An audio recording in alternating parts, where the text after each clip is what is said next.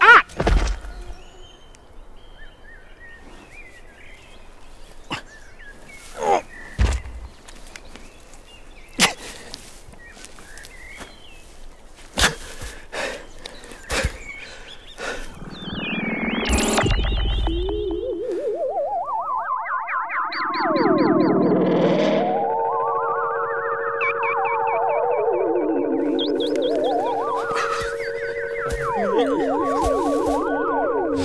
Mało ci, Sławku?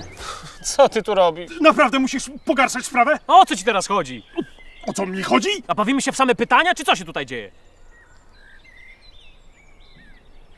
Domyślam się, że to ty odebrałeś mi wszystkie kończyny, tak?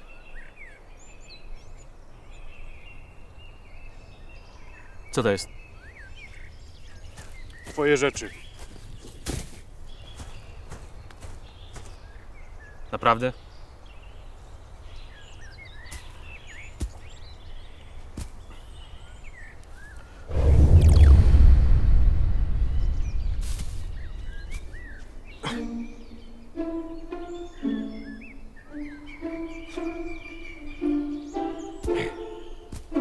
Słuchaj, ja bardzo chętnie bym sobie z tobą pogawędził, ale akurat teraz kompletnie nie mam na to ochoty, także wyczaruj mnie jakąś moskitierę, jak możesz, i do widzenia. Sławku, niedawno pytałeś się mnie, ile to tak wytrzyma w takiej idealnej formie. W gruncie rzeczy... Ale ty przestań do mnie mówić. Co ty tu sobie jakiś monolog zaczynasz, jakby nigdy nic się nie stało? Stary, ja nie potrafię zrozumieć, co ty masz w głowie, ale błagam cię, wynoś się stąd, bo inaczej... Bo inaczej co? Nie jesteś chyba w pozycji do stawiania warunków, prawda? Więc czy ci się to podoba, czy nie, musisz wysłuchać tego, co mam ci do powiedzenia. No więc jeszcze raz. Niedawno pytałeś się mnie, ile to tak wytrzyma w takiej idealnej formie. Ja wiedziałem, że to nie wytrzyma zbyt długo, ale naprawdę nie spodziewałem się, że to ty wszystko rozniesiesz. Ja rozumiem, że możesz mnie nienawidzić, ale co oni ci takiego zrobili? Kto? No Ewa z Adamem! Ale ja nie wiem, o kim ty mówisz w ogóle. Co ty, Sławku, masz mnie za głupka? Przecież ja tu mam wszędzie kamery pomontowane. Myślisz co, że nie widziałem, jak podrywałeś Ewę tylko po to, żeby zjadła owoc i potem poczęstowała nim Adama? A to już nie jest moja wina, że zaprojektowałeś idiotów. Sławku, dobrze! Chcesz wiedzieć, dlaczego to zrobiłem? Skoro przestrzeganie zasad i regulaminów jest dla ciebie tak niesłychanie ważne, to ciekawe, co teraz zrobisz, co? Twoi ludzie zjedli zakazany owoc. Złamali jedyną zasadę, jakiej mieli przestrzegać. Co teraz zrobisz? Wybaczysz im?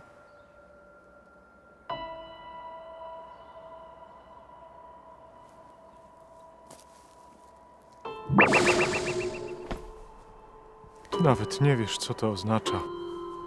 Muszę wszystko wymyślać od nowa. Straszne. Rozpisałem miliony różnych możliwości, miliony historii, cywilizacji, końców świata. Ale jednej rzeczy nie przewidziałem. Nie planowałem jej. Tak? Jakiej? Zła. Nie wpadłbym na to. Jak można świadomie chcieć wyrządzić komuś krzywdę? Przypomnij mi, jak Odyn stracił oko i kto się wtedy świetnie bawił? To był wypadek. To też. Poza tym, Rafał. Wiesz, ile jest warte dobro, jeśli nie jest ono wystawiane na próbę?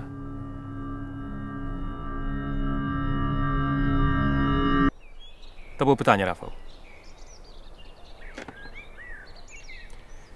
Gówno, odpowiedź to gówno. Masz rację. Wiem. Sławku, nie będziesz już dłużej wężem. Zwrócę ci kończyny. No, domyślam się, że czai się tu jakiś błyskotliwy haczyk. Możemy się nie lubić, ale musimy się nauczyć jakoś ze sobą współpracować. Konkretnie, Rafał. Powiedzmy, że mogę mieć dla ciebie ciekawą ofertę pracy.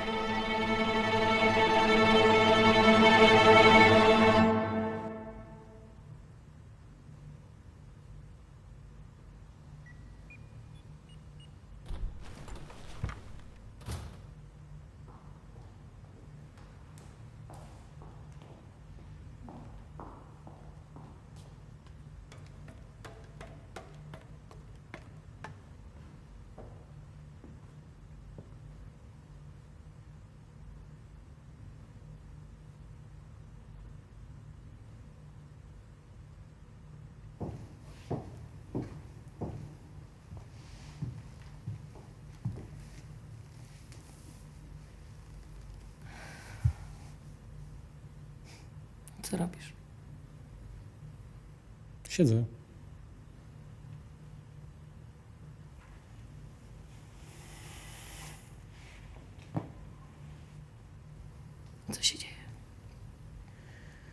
Nic.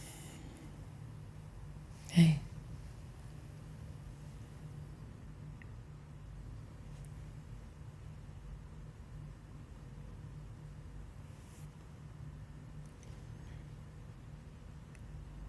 Masz z nim jakiś kontakt? Wiesz, co się tam teraz dzieje? Nie. Ale ja byłam ostatnia, więc chyba został sam. A co z resztą? To co z tobą? Znaleźli inną pracę.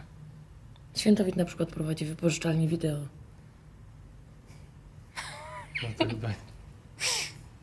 No to chyba nie ma za bardzo klientów. Nie bardzo.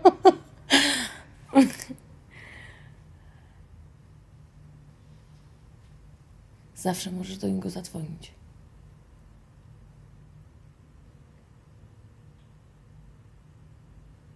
Nie.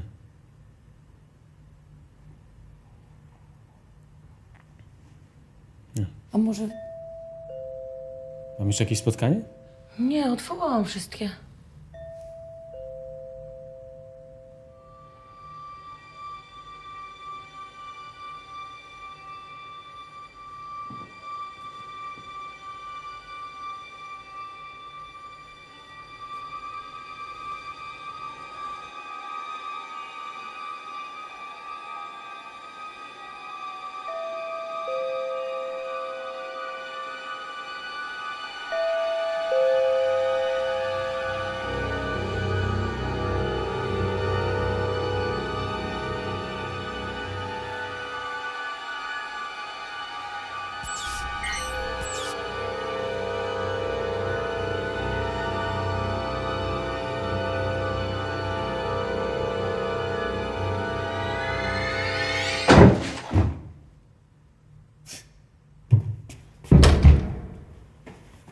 Musisz mi pomóc. Nie, ja nie mam czasu. Ojciec zniknął.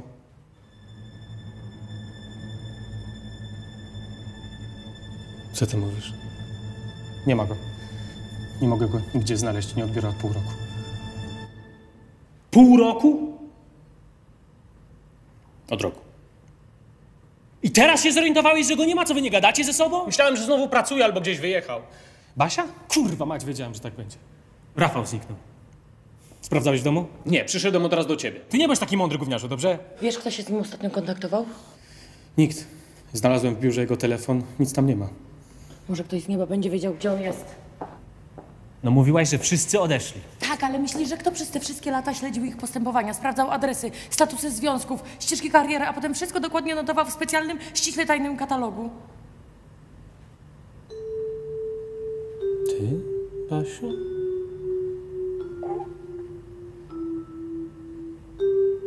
Zadzwonić do nich? Nie, zrób mi listę. Sam ich zapytam. To pójdę z tobą, co? Ty lepiej idź do domu i czekaj na ojca. Muszę sam to załatwić.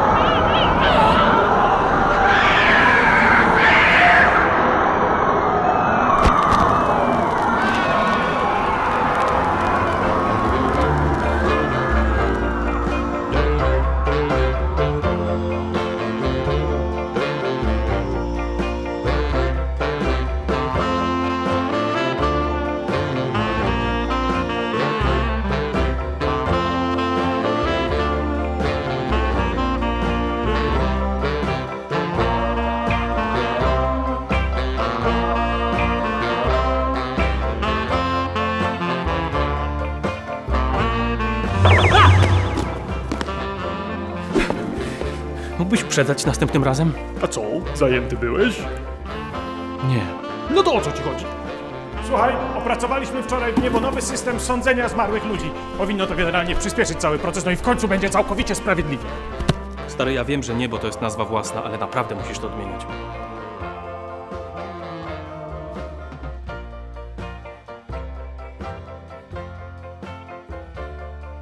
Mam to przeczytać? Oczywiście! Nasz pierwszy personalny sąd ostateczny odbędzie się za 28 sekund ziemskich. Mało tego, ty też jesteś zaproszony. Słucham? Chcę, żebyś został jednym z sędziów. Wszystko jest bardzo proste, szybko się nauczysz. Tylko ogarnij się trochę, błagam cię, jak na diabła przystało. Nie nazywaj mnie tak. No właśnie! Proszę. To od ciebie? Od Basi. Załóż, będzie jej miło. I urządź w końcu jakoś to piekło. Co tu tak pusto i ciemno? Możesz zrobić z tym miejscem, co ci się podoba. Masz tego świadomość, prawda? Chodź! Wszyscy już na pewno czekają.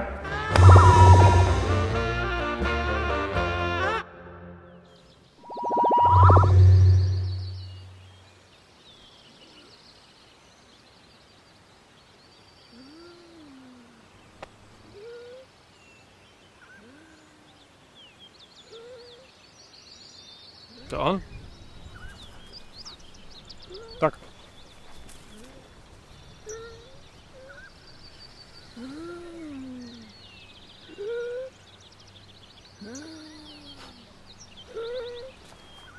Oni wszyscy wyglądają tak jak ty? Większość. Niektórzy wyglądają jak ty. Halo! No gdzie ty jesteś? Ale jak to znaczy, że cię nie będzie?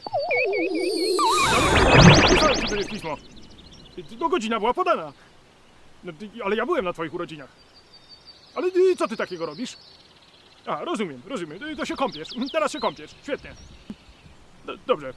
Dobrze. To dziękuję ci bardzo za pomoc. I pa. No słuchajcie, świętowita nie będzie. Co? Jak to nie będzie się? Zadzwoniłem, właśnie do niego, powiedział, że nie przyjdzie. Nie, albo się umawiamy, albo się nie umawiamy. To ja też mogę. Jeszcze dzisiaj rano. Ale ja mu wysyłałem pismo, żeby był. Ja też mogłam sobie Nie, no to zupełnie nie fair, tak się nie No to jak to wszyscy sobie nie będziemy przychodzić, to ciekawe ile to pociągnie. Najlepiej. Teraz czekamy na niego. No ale to ja mówię, każdy może mieć w innym terminie coś do zrobić.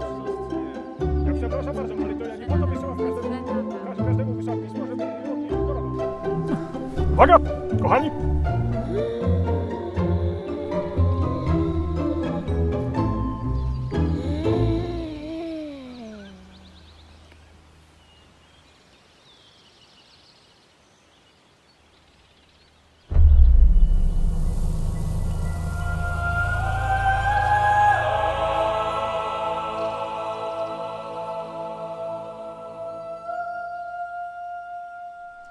Kochani, witam wszystkich na pierwszym personalnym sądzie ostatecznym.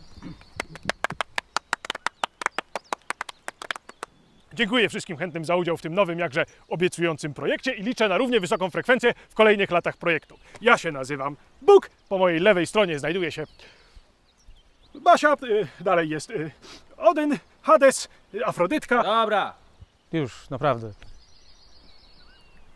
I Sławek. Dobrze. Basiu, jak wygląda stosunek procentowy grzechów obecnego tu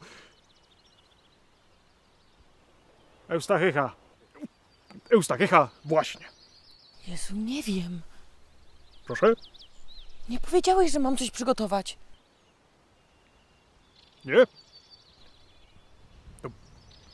To powiedz przynajmniej, czy dużo grzeszył. Bardzo dużo. Oczywiście. Eustachychu! Czemu grzeszyłeś za życia? No a czemu nie? No bo teraz pójdziesz za to do piekła. No i co? Jak to co? Boże święty, no przecież mówiłem wam w objawieniach, co was czeka w piekle. I zesłałem wam przecież ryciny z wizerunkiem szatana. No dokładnie. Dostaliśmy takie obrazki z wizerunkiem łysego pana, ale przepraszam bardzo, w jaki sposób nas to miało przestraszyć? Przecież on wygląda tak samo jak wy. No to piekło też nie może być wcale takie straszne, nie? No, nie do końca. Niestety obawiam się, że piekło to najgorsze, co możecie spotkać po śmierci. Będziesz się smażył w kotle do końca świata. O. Naprawdę?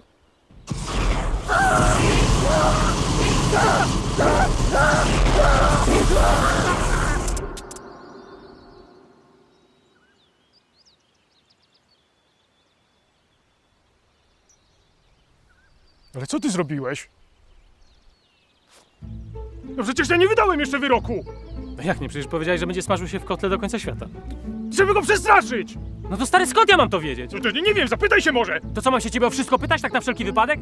Byłoby miło! Dobra, słuchaj, Rafał, problem jest taki, że ci idioci kompletnie nie pojmują powagi sytuacji. Robią co chcą i myślą, że nie czeka ich za to żadna kara. Masz jakiś pomysł, jak to rozwiązać? Musisz popracować nad wyglądem. A ty musisz zawrzeć mordę. Sławku!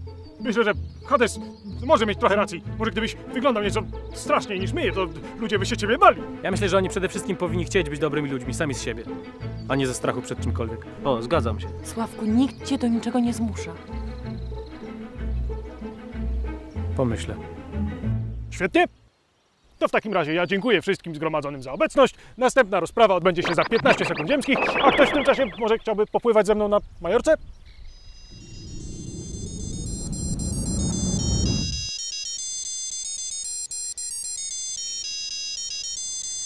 Już wiem, gdzie on jest. Gdzie? Nie mogę ci powiedzieć. To znaczy, mogę, ale musiałbym wypowiedzieć tytuł pewnej piosenki, a naprawdę bardzo nie chcę. Okej, rozumiem. Dobra, ja lecę. Lecie.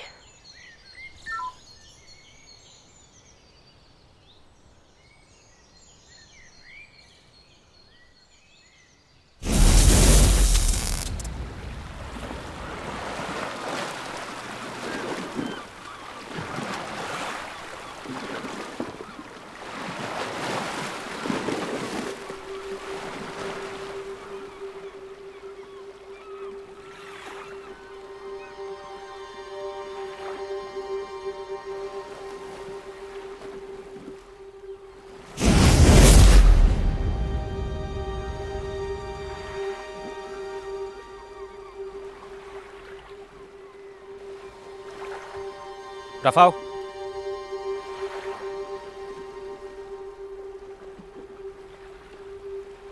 Czego nie odbierasz, co? Chcesz wiedzieć, jak cię znalazłem? No pewnie i tak wiesz. Wszyscy się o ciebie martwią.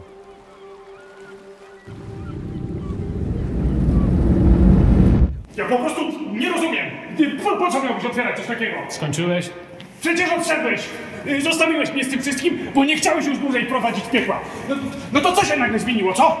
Co się takiego stało, że zmieniłeś zdanie? Sam mówiłeś, że Adolf jest nieobliczalny. To ty chciałeś, żebym wrócił. No właśnie, chciałem, żebyś wrócił do piekła, a nie żebyś tworzył następne. Co to za poroniony pomysł? Nie podoba ci się? Oczywiście, że mi się nie podoba! Poza tym otworzyłeś to miejsce nie po to, żeby uwolnić potępionego Adolfa, tylko po to, żeby zrobić konkurencję dla nieba. Teraz wszyscy mogą kraść, mordować, a w nagrodę i tak czeka ich życie wieczne w 5-gwiazdkowym hotelu. Czy ty to rozumiesz? Przecież to podważa wszystko, co do tej pory stworzyłem. Całe życie mścisz się za coś, czemu sam jesteś winny. Wynoś się. Sławku, ja po raz ostatni przychodzę cię tu prosić, żebyś się opamiętał. Błagam cię, ja już naprawdę nie daję rady. Przecież tu nie chodzi tylko o ciebie i o mnie.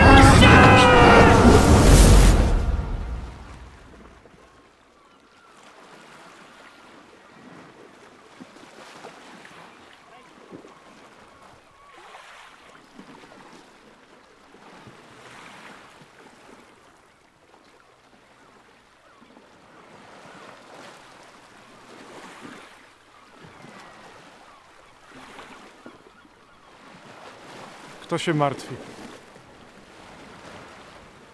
Co? Kto się o mnie martwi?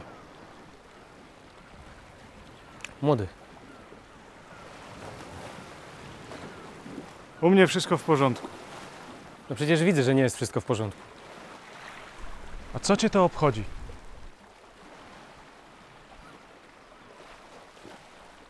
Nic. Co? Co, ma mi być wstyd z tego powodu? Oczywiście, że nie. Co ty tu udajesz, co? Przestań robić z siebie ofiarę! Nie no, to jest twoja działka. Czemu tak wyglądasz? Wiedziałeś, że tu przyjdę. Miałem poczuć się winny na twój widok? Taki był twój plan? No widzisz, po raz kolejny się okazuje, że tak naprawdę tym się w ogóle nie znam. A to dla ciebie nowość, tak? Ja już od dawna nie mam żadnego planu. Niczego nie chciałem ugrać. Po prostu mi się już nie chce. Po co mi to wszystko? Możesz mi powiedzieć? No co ja jestem? Zapytaj se dziadka. Nie ma go. Nikogo już nie ma. Dziadka, wujka, babci, żony. Wszystkich ich sobie stworzyłem po twoim wygnaniu i oni wszyscy i tak okazali się bezużyteczni. Młody został. Tak. Ale to tak, jakbym rozmawiał sam ze sobą. Dobra, dobra. Chciałem sprawdzić, czy żyjesz. Żyjesz. To idę.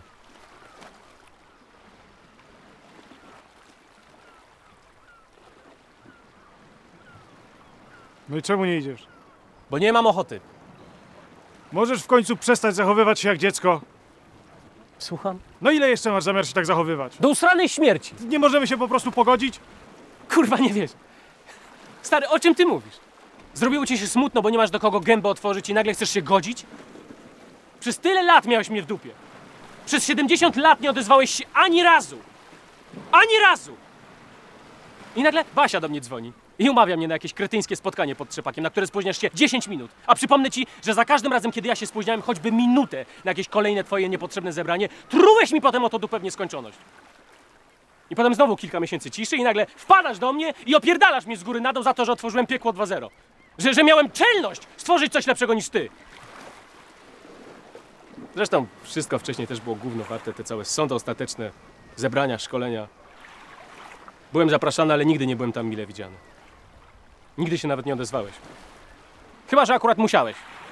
Albo miałeś do mnie jakiś interes. Bo my już nie mieliśmy o czym ze sobą rozmawiać. Bo znowu wszystko było na mojej głowie. Bo już nie mogłem patrzeć, jak robisz te wszystkie okropności, jak zaczyna ci to sprawiać przyjemność. Przecież takie dałeś mi zadanie! Żeby zachować jakąkolwiek równowagę na świecie. No to o co ci chodzi? Masz dokładnie to, czego chciałeś. Nie! Chciałem, żebyś karał złych ludzi. I to właśnie robiłem! Nie, głównie karałeś mnie. A uważasz, że nie miałem powodu? Jezu, ty ciągle o tym samym. Kiedy to było do jasnej cholery? Co to ma do rzeczy? Przecież przeprosiłem cię wtedy pod tym trzepakiem i prosiłem cię, wróć do domu. I co miałeś wtedy na myśli, mówiąc dom? No twoje piekło. No właśnie!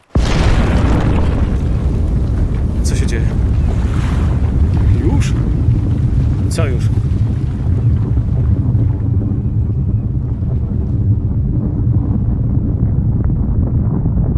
Rafał? Co się dzieje? Od roku nie wykazałem żadnej aktywności. Zgodnie z regulaminem po tym czasie wszystko powinno wrócić do ostatniego oficjalnego systemu. To znaczy co? Chaos? Chaos nie był oficjalną placówką, byliśmy samodzielni, niezarejestrowani. Góra?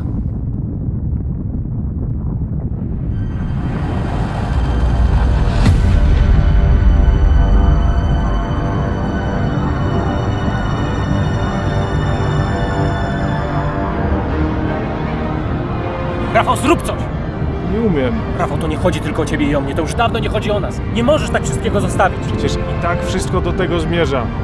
Czego byśmy nie robili na końcu, i tak zawsze pojawia się góra i wszystko wraca do punktu wyjścia. Nie, nieprawda. Oni zawsze wszystko niszczyli, ja wiem, ale właśnie dlatego się od nich odłączyliśmy, pamiętasz? Dlatego powstał chaos. Żeby coś zmienić. I oczywiście przez całą wieczność nic nie potrafiliśmy ze sobą zrobić. No ale w końcu wpadłeś na ten pomysł. Sam. I zobacz, co stworzyłeś. Nikt wcześniej nie dokonał niczego takiego. No nie możemy tego zmarnować. Błagam cię. Ja wiem, że cię z tym wszystkim zostawiłem. Ja wiem. Ja naprawdę nie mam już siły. Ale masz mnie, Rafał. Zawsze masz mnie. Ja już nawet nie pamiętam, po co stworzyliśmy to wszystko.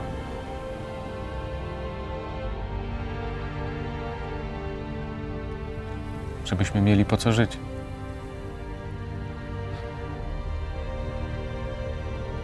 No to mamy. No to mamy.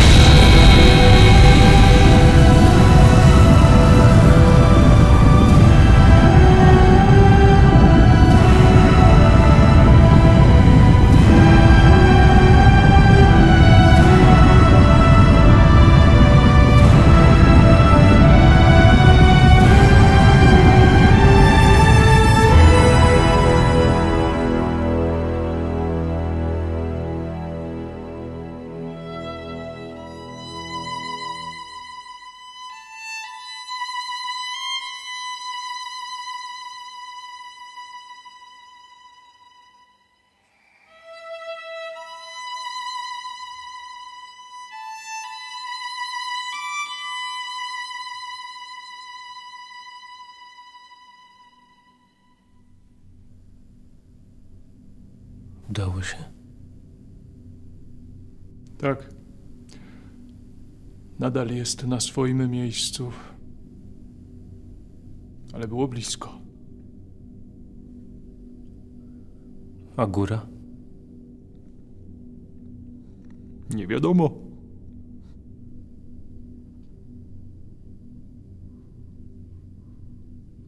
Gdzie my jesteśmy? U mnie w pracowni.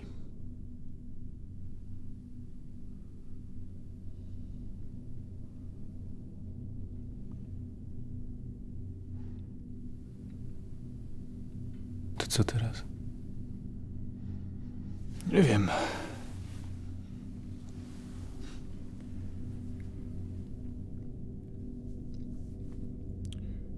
Wiesz co?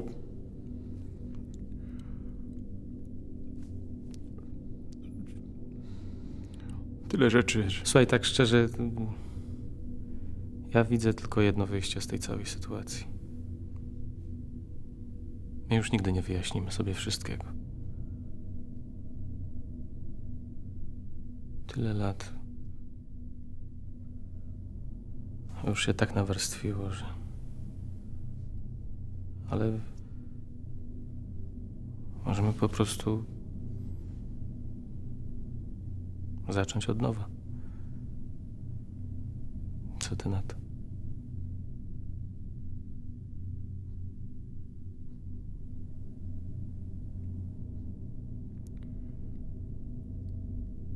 Okej.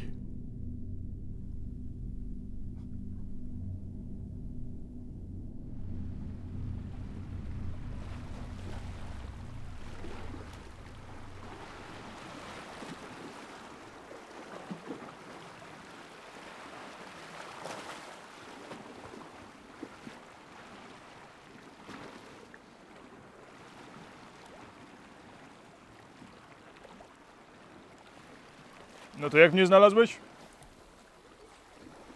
No więc najpierw pytałem się o ciebie wszystkich, ale dosłownie prawie wszystkich. Nikt nic nie wiedział oczywiście.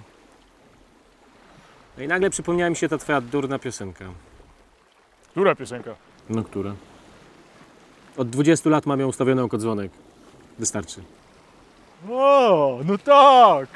Szczerze jej nienawidzę.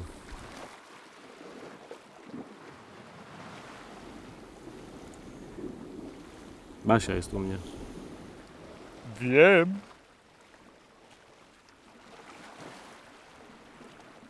To co robimy? Wracamy do domu. A co z piekłem? Z tego co słyszałem, Adolf usilnie próbuje się stamtąd wykręcić. Chyba mu zbrzydło. No, wiesz, jeżeli zechciałbyś dalej prowadzić piekło, byłoby super. No ale mieszkać tam na pewno nie będziesz. A gdzie? A. Nie, wiesz co. Faktycznie jakoś nie chcę tam wracać. Źle mi się kojarzy. Ale dzięki za propozycję. Wiesz, zawsze możemy otworzyć coś nowego.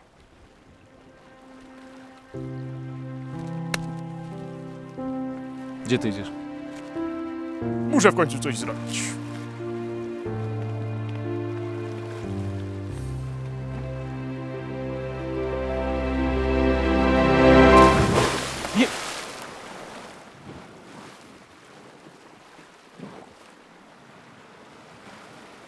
Okej.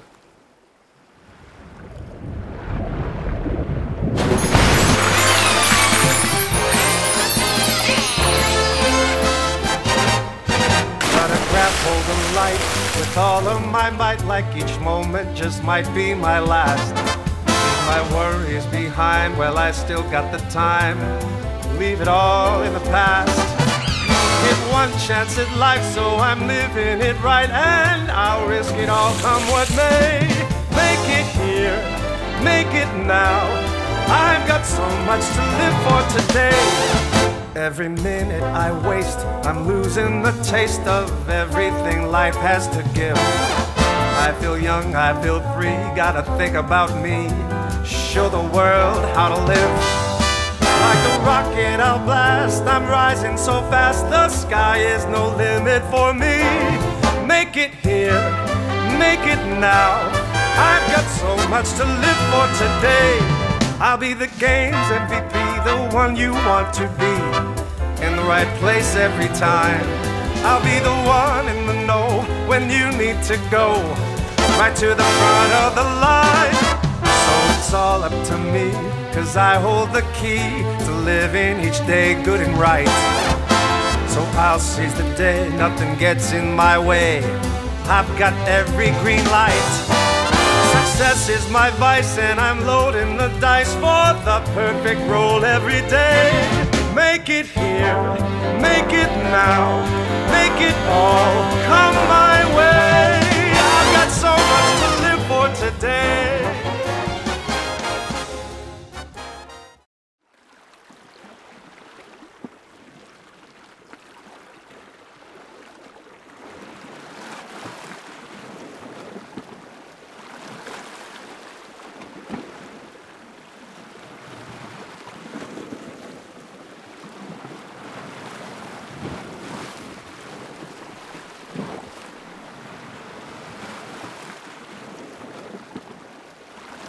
Sławku, a tak właściwie, gdzie jest Judasz?